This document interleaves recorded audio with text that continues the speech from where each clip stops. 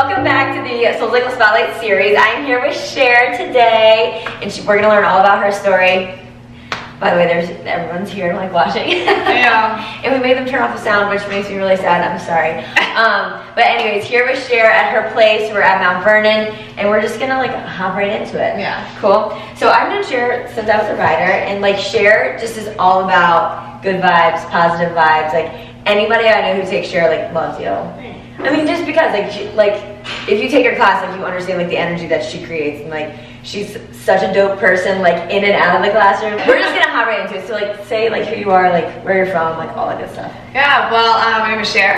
I've been teaching at SoulCycle for about 3.5 years, and I'm originally from the San Francisco Bay Area, but I started SoulCycle in New York, and then I taught in San Francisco, and then I moved back to New York, and then I moved to DC. So yeah, we're gonna get all into that, don't worry. And I'll tag all of her stuff below so you can follow her on Instagram, all that fun stuff.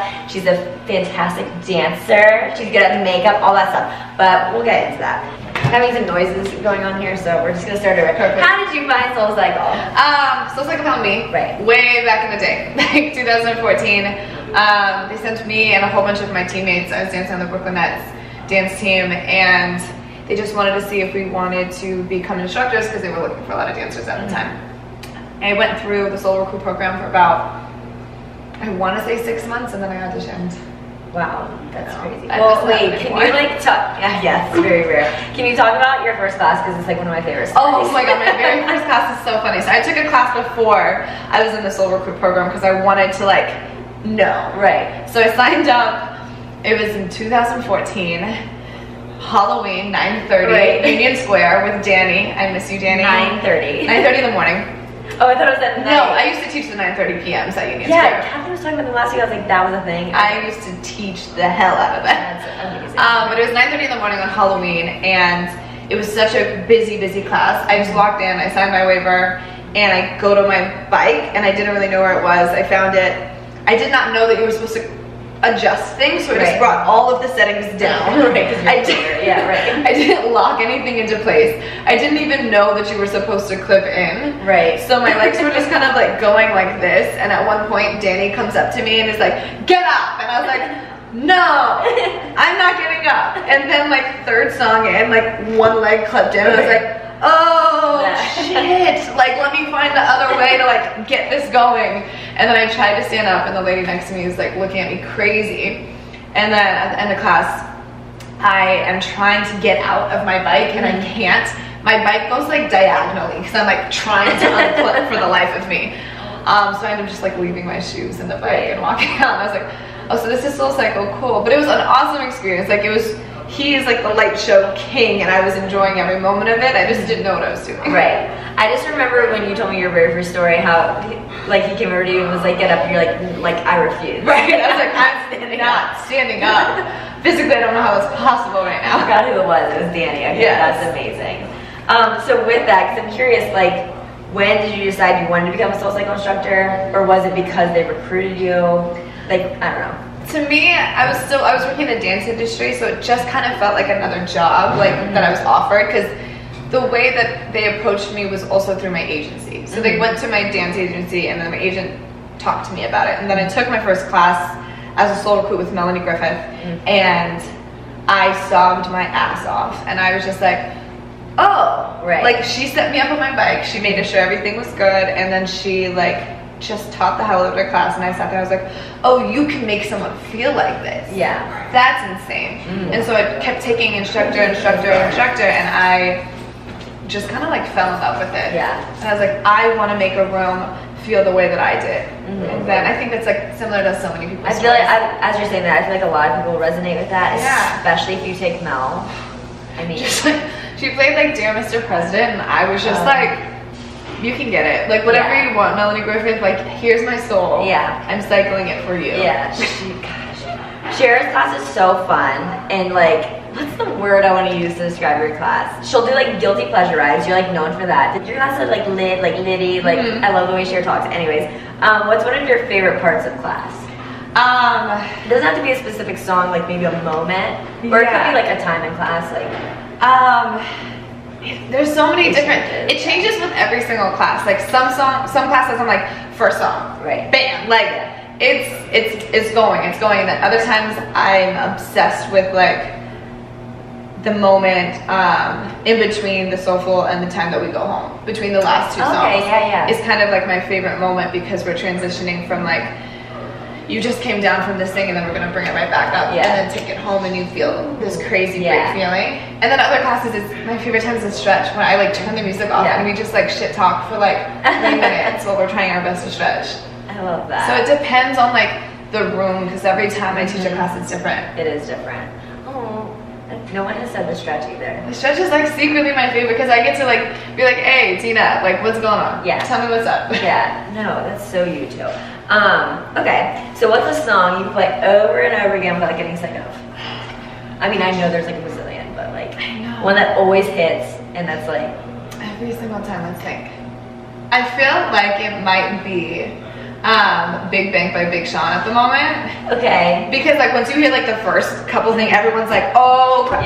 No, I take it back. It is not Big Bang. I know exactly what song it is, and it's Back That Ass Up by Juvenile. No matter where you are. I was gonna say, I feel like there's something. No, okay, that makes Back That Ass Up by Juvenile. If you hear from the 99 to the 2000s, I don't care what you're going through, you're fine. Yeah. In that room when the song goes on. That's amazing. Oh my gosh, that's so good.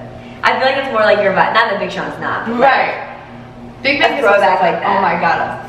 Yeah. Throwback. Give for me sure. 2000s forever. Yes. What's your favorite move on the bike? I know it's on the app, but what is my favorite move? could be different. I love me a good tap back. Like, there's nothing more than that. I like a tap back in like different variations of it, like a double, a 4 count tap back. I don't know. I don't. As weird as I love to dance, choreography isn't like my favorite part of the class. My favorite part is like the resistance and like all that fun stuff. Yeah. That's interesting you say that because I always think of your class as being more resistance heavy. Yeah. Like, you know. I know everyone expects like you're gonna get a full dance routine, and sometimes you do, and most of the time you don't. Yeah. Well, you have to like keep it separate, you know. Right. Okay, this might be a little harder. So, what 3 words to describe your class? Good vibes only. I'm kidding. But secretly, yeah. I mean, you can like put that. I know. Good vibes only. Good vibes. Energetic and freedom. I just want people to have like the freedom to do whatever they need to. That's a good one. Like I'm not looking for a class where everyone kind of looks like they're in this militant army and like they all are riding the same. Like I don't give a damn if you take a seat. Like that's my favorite part is like if someone's taking a seat but they have a smile on their face, I'm proud. Like I'm good. You don't have to fit into any mold when you're in my class. And I think that's like perfectly said. Yeah. I couldn't like put that into words, but that's so right. Her class is super inclusive, and I feel like so many different types of people take your class because of that. Yeah, I just want you to feel like there's a space. Like if you're like me and it's your first class and you don't realize that you're supposed to clip in. Yeah. Like, you know what I mean? I remember what it felt like to do that, and I just want to make sure that like if I could do that moment over again, I would do it right. You know? Yeah. Who is one artist that someone's definitely gonna hear in your class? Oh, I mean, obviously I know this is rough. Probably, you're most definitely gonna hear Drake. Drake is gonna happen, depending on if you're in your feelings or if you feel rowdy. Sis is probably gonna happen. Yeah, I can see that. Sis is my girl. I think of the Yin Yang Twins. Oh my god, Yin Yang Twins for life. Like anybody from the year that made like a hit record from like 2000 and 2004. Anybody there is gonna be in my class. Like, I don't think I've had a class besides a theme vibe that I haven't played an artist from the 2000s. Yeah. Wait, that's amazing, and I need to know your playlist. But that's definitely true. Yeah. I can see that for sure. I have like Little John's in there all the time. Twins. Like Ludacris is in there. Yes. Missy Elliott. Missy, yeah. I can see all those. Yeah, you can name a few. That's fine. What's one thing your riders may not know about you? It's so funny because I just told them this and I've never told anybody this. I told my class, my 5:30 class yesterday. When I was in high school, I applied for that MTV show called Made. Oh my gosh. Amazing. And I got to like the interview and I was trying to be made from a cheerleader to a rapper. Stop. I didn't get picked. That's amazing. No, sadly. And I didn't realize, it was like word vomit when I told them. I was like, I didn't mean to tell you guys that. That's embarrassing. Wait, that's amazing. I wanted it so bad. And you were living in California. Oh my god, I wanted to be a rapper. That's good stuff. Maybe someday. Wait, what are you, 26. 26, yeah. I mean, we're basically speaking. Right. Okay, so what inspires you most about this job? I think the people, obviously. The way that you can relate to someone by doing a simple task like branding a bike that doesn't move, or like being able to like open a door to have conversations with people that I might not have conversations with on a normal basis. And I think the most inspiring thing is you see this group of people and they're all in this room and it's dark and they're all working the same way. And they're all from different walks of life. Like we'll have like a Supreme Court justice or somebody that's like doing a part-time job, or there's someone that's like a college student, or someone who has like a family of like 5 kids. And it's just like, in that room, you guys are all the same. We're all doing the same thing. We're all equal. There's no hierarchy in here. And I'm like, that's what inspires me the most. Because like sometimes in a crazy world, you have a place that everyone's on the same playing field. Yeah, it's so nice. Yeah. I feel like everybody, like, or most people I've asked, like, that's their answers, like the people, the riders, but everyone justifies it in a different way, which is really cool to hear. And what's your go-to thing to do on your day off? Oh my god. It depends. Cher has a good time. If you ever take my 9:30 Survivor on Sunday, you know what I like to do on my day off. No, I usually, I take like 5 naps. Like, periodically. I like to sleep. I sleep so much, and then usually I'll like go out with my friends or go to dinner or grab drinks, like, or multiple drinks. I think actually mostly what I do on my day off, like I'm doing it tomorrow. I take a bus up to New York. Oh yeah. Or I'm going to New York tomorrow. So yeah, I'm either drinking, sleeping, or in New York, or all of those in New York. Yes, I love that. Drinking, sleeping, New York. That sounds like a fabulous day off. It's so great. I love It's just so easy to get up there for a day. Do you take the train? I take the bus. You take the bus, Yeah. and it's way cheaper. Way cheaper. Okay, what's one misconception that you think people have about SoulCycle?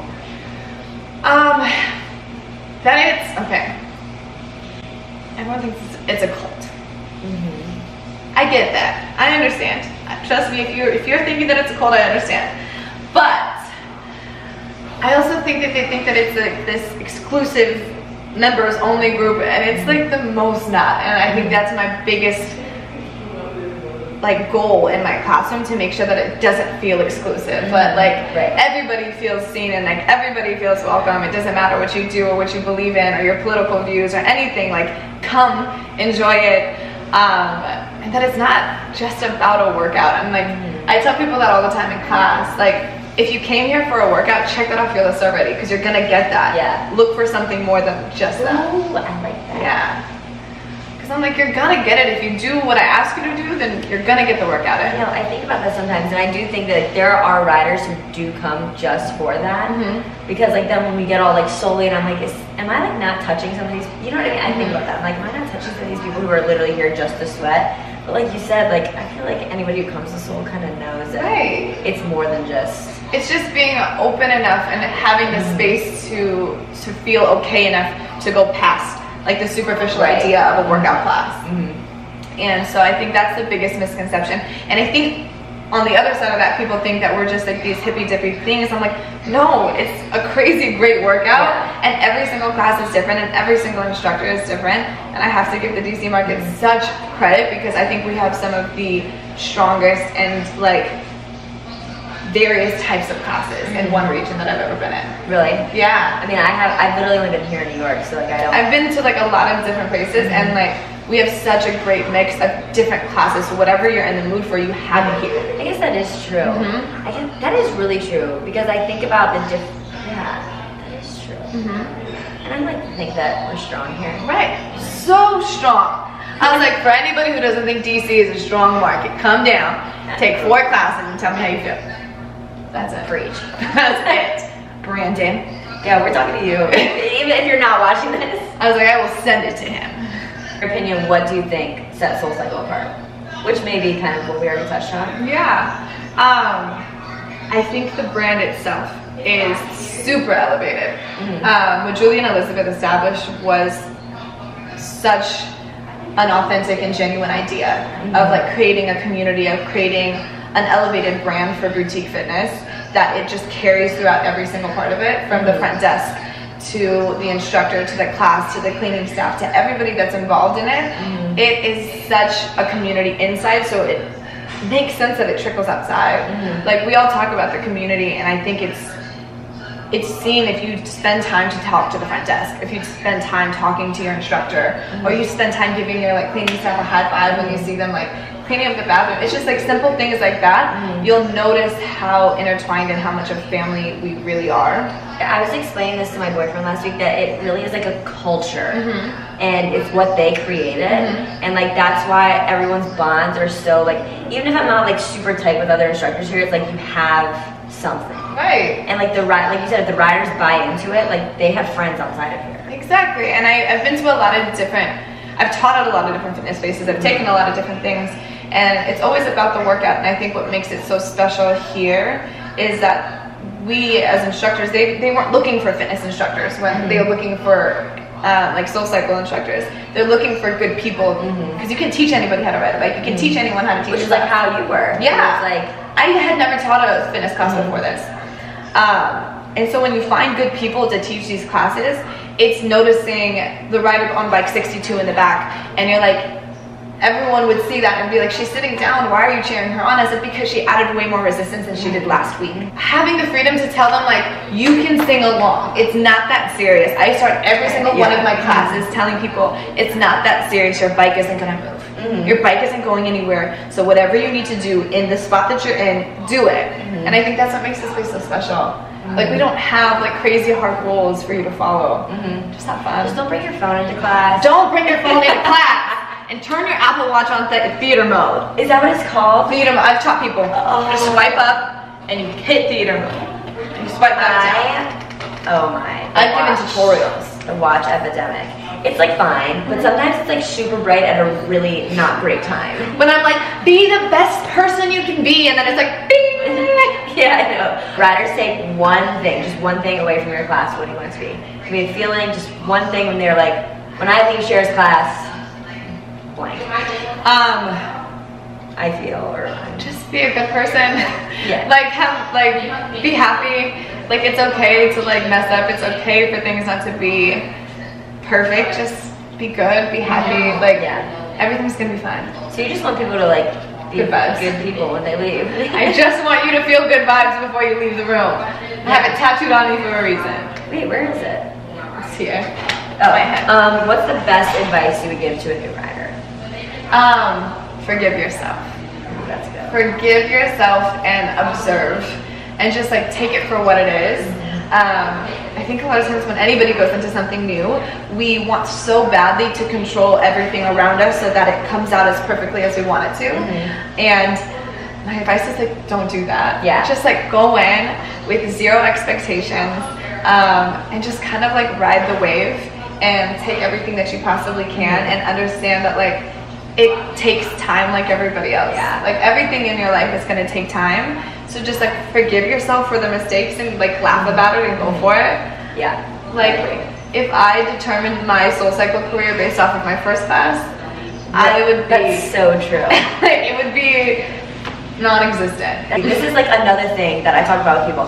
You are a professional dancer, and the beat was something. And that's what some people, they're like, I have rhythm, I whatever. I'm like, it's different. It's different because for like as a dancer, I listen to beats as like different and intricate ways. Like it's like a 1 and 2 and 3 and 4 instead of a 1 2 1 2 1 2. And I'm like, but yeah, I didn't know how to ride on beat until like week 2 into training. It happens. I'm not kidding. I love that. I love that though, because like I said, you are a dancer, and it like just shows that people. And like when I talked about this with Jonas or Kathleen, but it's like athletes, they come in the room and they assume like, oh, I'm gonna be able to do this because I'm in shape, because I'm athletic. And it's like, hold your horses. Like, this is a totally different ballgame in this room. 1000%.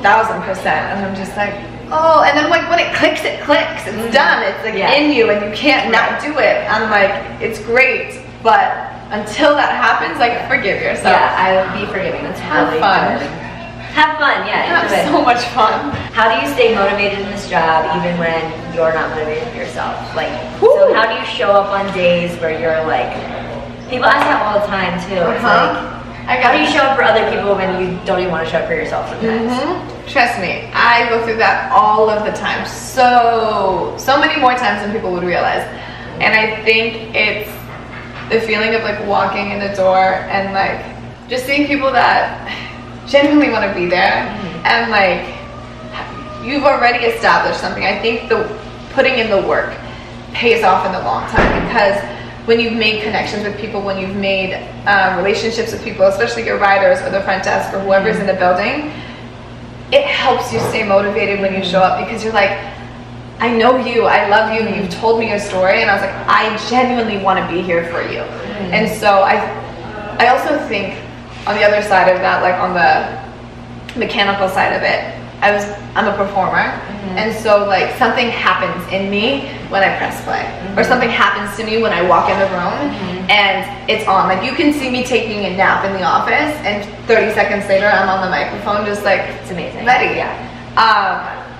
And so it's just, I don't know. That's a very tough question. It is. And there's some days where I don't have things to say. Like, people like sometimes come to my class and like want to hear me preach, and there's days where I don't have anything to say, so I don't say anything. I don't know if that's why people come to my class. I'm still very new, but like you want to, and then I stop myself, because I'm like, if I have nothing that I feel, like we're just gonna work hard and ride. And I'm like, you're still getting something. I like pride myself on trying to be as real and like authentic as I possibly can, and some days that just means like showing up. And sometimes that's really, really hard. And so sometimes that's just what we talk about. I don't have like a philosophy lesson for you today. And sometimes it's just like on the microphone, you know what? I'm just glad you're here. Like, thank you for being here. And then it usually turns into something. Right. And it's, you know what I mean? How early do you teach? 7 a.m. So like I have like 6 a.m.s, and it's like you wake up and you're like, oh my gosh. Like in your mind it is like, oh, I have to go to work right now. So like you have no choice but to get up. But like you said, the second I walk in, and then you start to see the people who like show up for those early classes, you're like, oh, this is why. And it's just like those hugs, and like I think that's so important for instructors to be there during a check-in, to be able to like see people and like feed off of their energy. And I think that's what gets me going in a morning class, because it's tough. Yeah, it's an exchange of energy. Like they showed up, so do I. I know. It's like I always say this to my friends. I teach my best class hungover. Yeah, best classes always are hungover. You just do, right? Yeah.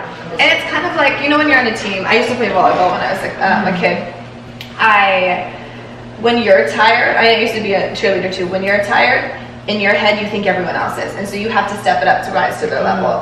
Or like when you're tired, if you're running in a group of people, you are only as strong as the weakest one. So you start picking yourself back up because of everybody else that's around you. And I'm like, it's a team in there. It's not me and my team. We're all here together. So like, I'm gonna step it up because you guys stepped it up. Right. And I was actually talking to my class about that the other day. Like I was in a bad mood, and I feel like you go in very good vibe. I feel like I'm pretty like positive energy when I'm in class, and sometimes you just have a shitty day. And I was in there and I was like, guys, I'm not gonna pretend like I'm like in a great mood, like let's just do this. And I was like, I show up because of you, and you guys push me. And I don't think the riders always realize that, because they see us like on this podium and like leading them, and like like we're leading the workout and all that great stuff, but it's like we couldn't do it without them working hard, like zero. I literally tell them all the time, I was like, I would be unemployed if you guys weren't here. Like I'd be broke. I still am, but like I would be like really broke if you weren't here. I know, it's crazy. But it's a really hard question to answer. It's like, so how hard. do you stay motivated? It's like, what? And I talk to people all the time. Same. My soulful moments usually aren't anything philosophy based or anything. It's literally a conversation. It's like what's going on in your life. Yeah. It's like, I just had a phone call with my best friend. Literally, that's what I say on the microphone. I'm like, my best friend, I told him this sucks or something, and then he'll tell me an answer, and I'm like, that's how I stay motivated. It's like, keep the connections that you have. Good. So name 2 people who've been super influential on your SoulCycle journey. So it could be somebody who supported you, or somebody in the SoulCycle world. Number 1 is my best friend in the entire world. His name is Rob. And wait, the one with the handshake? The one with the handshake. Wait, you should send me that, and I'll put it in. It was the coolest handshake in the entire world. Send it to me. I'll put it in. He is one of my best friends since I was like 14 years old. And he's seen every single journey, whether it was me auditioning for my very first pro dance team, to me moving across the country, to me doing everything, and the SoulCycle journey. And he's the person that reminds me of why I want to do this, because I told him when I was 15 years old that all I want to do in this world is to help people. And so anytime I'm like, I hate it, I'm done, I'm tired, my body hurts, why am I doing this? He said, because you want to help people. And he's like the best person in the world. I could actually cry talking about him, but I won't. He's the best person. Love you, Rob. I love Rob, and I don't know Rob, but I love good friends like that. You know, he's the best person I've ever met in my life. Aww. Best person. I feel like Janet was like a huge part of me in training. Janet saw so much more to me than what everyone else saw. Like everyone saw this like, I feel like she has a sixth sense about that. yeah, everyone else saw this like dancer girl that I would have to come in with full makeup because I would have to go to a gig afterwards, like a dance gig. Okay. And they're like, who is this girl with like curled hair and like a full beat? How many people were in your group? We had like 36. Oh wow. Yeah, we had one of the bigger groups back in the day. She looked at me and she pushed me harder than anybody else. And she was just like, I do it because I love you, and I do it because I can tell that you're a good person, and I can tell that there's things that you've gone through and people need it. And that was the first time I realized like this is so much more than me auditioning for a dance job. It was so much more than me trying to land a gig. It was like, you have an opportunity to use everything that you've gone through to help somebody else. And so she taught me that, and that's what I use every single day. I don't even think she knows this about her. I would not have guessed that you would have talked about her. I know. She kind of tore me up in training. Love you. She's like untouchable to me. I was like in awe at everything she said and did, the outfit she showed up in, the way she did, like during lecture. I was just like, this woman is so comfortable in her own skin, exactly who she is, does not give a fuck, and I respect the hell out of her. She one time in drills, no one else had to do drill this. Day. It was not even the drill day, it was in front of everyone. Oh my god, okay. We were doing the arms, and she came up to me and she said, Cher, I want you to do arms and talk about the sun. Okay. I was like, okay. And so she turns the music on, I have a microphone on, I'm talking, and I just like go on like this idea of like the sun in like Brazil and like going into these places, and she just like stepped in, she was like, sit down. And I was like, next. And she's like, you're done. Thank you so much. And I was like, I guess that was good. That was good. All right, sounds good. Oh my god, that's amazing. All right, so last question, but do you just have one message that you want to spread, you want to like bring awareness to, like one thing that you maybe like stand for that you just want to talk about? I think my biggest. I was like, she goes on like Instagram story, like not rants, but like you tell it how it is, and that's you keep it real. So like, what is it? My biggest purpose is to like change the perspective of positivity, because I think we are in a world where it's like this manufactured perfect package that positive people have to be this upbeat, cheery, like my voice needs to be 3 octaves higher, and like that's the only way that you're gonna think that I'm positive and you're gonna receive a message. And I'm like, no, sometimes positivity can be grounded and be real, and it can involve problems, but also involve a solution. So I just want to change the idea of positivity and let it be real and authentic and something that's tangible. Yeah. My biggest fear is that people are positive, but because they don't match up to what society believes is positive, they think that they're a bad person. And like, that's not healthy. And so I just want to change that perspective and like have people look at life in a different way and just be happy. Just want people to be happy. That's it. Yeah, I feel like that's you. Good vibes only, like good positive. Only. Yeah. And it's like vibes, like everything. Right. I always joke like, and I'm sarcastic, but I'm like, I promise you that I'm positive. I promise you that like everything that I'm giving you is genuine, and I don't say anything. But I feel like it always comes from a good place too. My biggest motto is I don't ever say anything that I don't mean. So if I'm telling you the words that I love you, I mean it. If I tell you something like a small critique, I mean it. And it comes from a place of like, I care about you, I give a shit about you, and like I just want you to live up to the greatness that you already have. Yeah, I feel like if you know anything about Cher, like that's you. Yeah. She's caring, like that's it. You're caring, you're cool, like you're Cher, you know? She's Sherilyn. I know, nobody ever really knows my full name. That's the funniest thing. This is Cher. Share your soul. So with that being said, I will tag everything about Cher down below. You will follow her. Please watch her Instagram stories. It is a fun time. take her class if you're in DC, if you're visiting DC, and good vibes, seriously. Cher was a huge help to me when I was trying to get into the training program, like always willing to talk to me, always willing to help me, which is just like, is a testament to the type of person that she is, that she's talked about, like her character. Even now, if I'm like, I have hip hop, like theme writer, like help me, she'll always send me music. Like I'm using that Starship, whatever, because I have Nicki Minaj versus Eminem tonight. Like it's good. It's hard to find a good, but that's like a nice long situation. I'm like, good little 6-minute song. Yeah, there we go. But yeah, that's just like Cher. So thank you so much for doing this. I'm so excited for you guys to get to know her a little bit more. Like I said, take her class, follow her. She is a light. She is the best. And I'll see you guys for the next episode, okay? Thanks, guys. Gather myself. Soul Recruit email. I took my very first. What is that? Oh, it's the okay. So I can be knowledgeable. Do we want to? Let's check that. We're talking so much worse out loud. I don't like saying my age anymore. After 25, it's like, like I'd rather say 30. When I was 25, I was like, oh my god, I'm 25. It's so cute. Now that 26 just sounds awful. Like, they're like, are you getting pregnant soon? No. We just ride bikes, you know.